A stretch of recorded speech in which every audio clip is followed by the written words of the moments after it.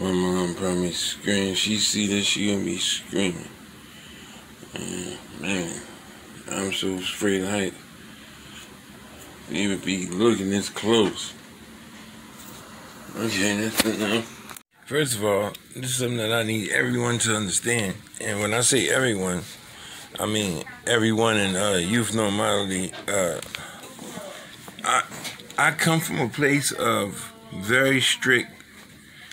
I'm a very militant person, and what I mean by that is that I really don't take well to people telling me stuff or trying to teach me anything. And to make a long story short, I can contribute directly. Listen to what I'm about to say to you. This is how important this is right now. I can attribute directly 90 to 80% of every problem that led to some type of neglect of my own success to the fact that I did not understand, or my perception was that I needed to be coached. Let that set in. Notice I'm using words for what they mean, not what they mean to me. So if it's okay for you to leave in a comment or email me directly, and if you don't understand the concept behind any of the things that I'm using, I advise you to ask questions. I beg of you to ask questions. People who I'm around, people who are in successful positions, they don't like when a person doesn't ask questions. So I would love for you to ask questions if you don't like or understand something. But if God has blessed you, or the God of your understanding has blessed you to the point where you understand what I'm saying, then mashallah, that's perfect. That's great, right?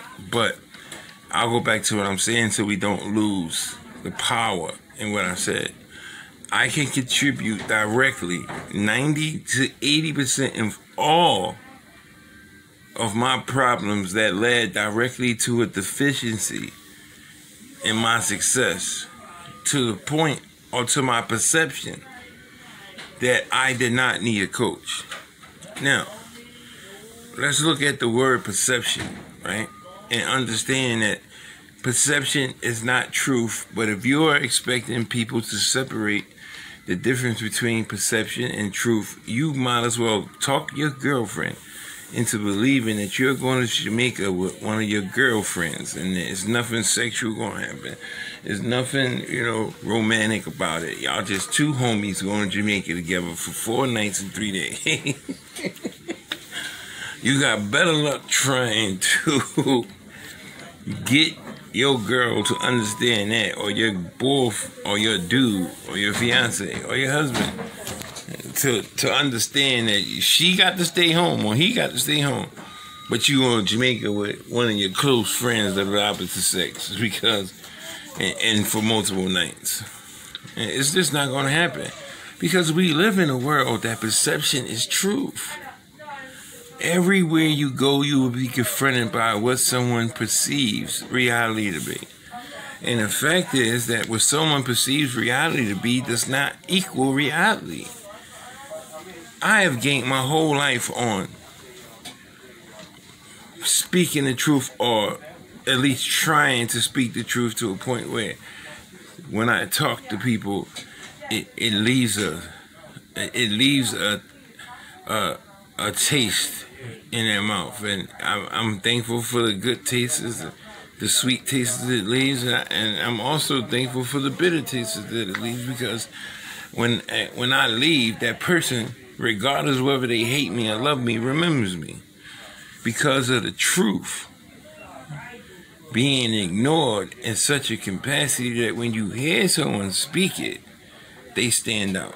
So you have to understand, that's why my nickname in North Philadelphia, everywhere, is True That. Everyone calls me True That, because I used to say stuff and they be like, damn, man, it's true. And before you know it, then it was like on a basketball court, I was the truth. So before you know it, my nickname was True That, and it stuck with me for years and years and years and years and years and years. And that was a perception of my life, to be truthful. But then through perception, I learned that the truth can be exalting. It can be arrogant. The truth can be all of the things that lies are. And if talked or presented to the right person, the truth can be offensive. So I learned that, truth is supposed to be submissive to perception in some cases. And once I learned that, I realized that, okay, people don't want to be around someone who constantly is telling the truth, because the truth isn't always pretty, it isn't always enlightening, and sometimes it's damaging, it's corrupt, and it has a mirror, and no one wants to look in a mirror at 4 o'clock in the morning after they just woke up and they realize that they've been partying all the last day and their eyes is puffy and they ain't get enough sleep. Like, no one wants to see that. So they would rather you wait to go in the bathroom and let them go in the bathroom and freshen up and brighten their face up and all that. And then they'll come out and say, it's okay for you to put the mirror in my face now, because they already know what their reflection is. What am I saying?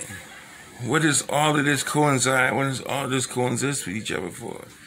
It all coexists with each other, and it coincides because you have to realize that if you're not aware of perception, you will be caught up by someone's perception and the truth would invade you.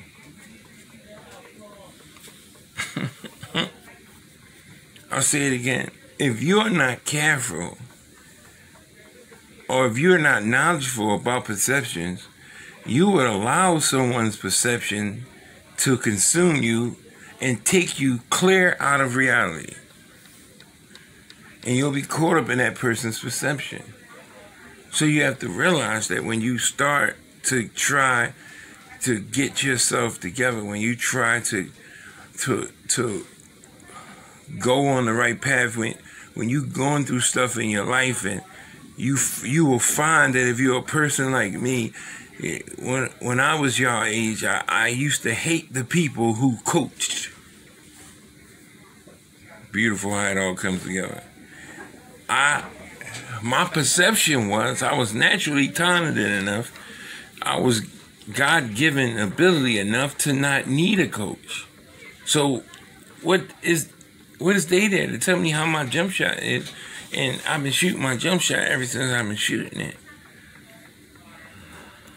But it wasn't until I got a little bit higher, and I can recall a time when I walked inside of a gym and it was 5,000 people there, and it was me and Omar Logan, and then it was Kobe Bryant, and it was E Hood, and it was it was Bunnies, Mr. Bunny Man, and E had Hobson. We walked inside the gym in McGonigal Hall, and it was a Sunny Hill game. It was the championship, and I remember the perception of me being great was confronted with greatness, and I realized that day that not only did I need a coach, but I wasn't as gifted as I perceived. I was talented, but I wasn't as gifted. Not saying that I wasn't gifted, because I was. I mean, after all, I was in 9th grade. He was like 11th. But the fact that was the first time that I was confronted by people who was coached. It was the first time I was introduced to people who, even though they might have not had their jump shot, they might have had their natural jump shot and it worked, was told to keep their elbow in tighter and, follow through, and all of these things that you learn from being coached that perceives or goes outside of your own understanding, that you figure out, this has actually made me better. Yes, the practices was hard. Yes, you don't like somebody screaming at you. You don't like somebody hollering at you. But when you played the game and you scored that extra 10 points, or you got them extra 10 rebounds, you realize that being coached was the greatest thing that could have happened to you. So I tell y'all that youth normality, I tell y'all that you have to understand that the same way in that game of basketball, you have the game of life, and you may be naturally inclined to survive. You may have a nick to make money. You might do this, you might do that, but if you look at the circumstances of your life and realize what the reality of your life is and not the perception of your life, not what your girlfriends tell you or your homies tell you because they need to borrow $5. I'm talking about the reality of what your life is. If once you look at those things, then you will understand that if you allow yourself to be coached, you can get the job with the extra pay and everyone else is working here on ground level and you up here. You can go from the street to taking that same mentality and that same drive and the dedication that you have for the block, and you can incorporate it in your own business.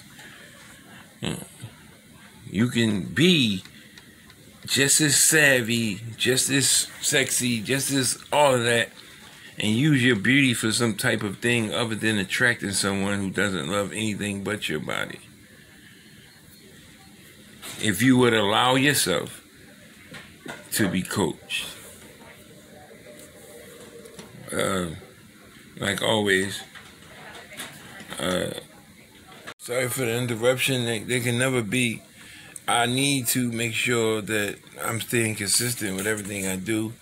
And someone asked me about my saying when I stopped, and me studying people, everyone has something that they said at the end of their show. Russell Simmons with the, David Letterman, a whole lot of people had stuff they said at the end of the show. And yes, I did make it up, so I almost forgot, but I caught myself.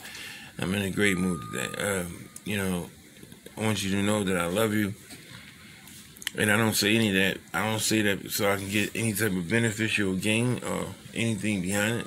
I say that I love you because I'm a person of love, and that's just what we do. Remember also that you can have a great day on purpose, not because you got paid today or you got that woman or that man in your dreams. Simply because you woke up, because understanding the blessing in that, you'll realize that there's a lot of dead people who would love to take your place.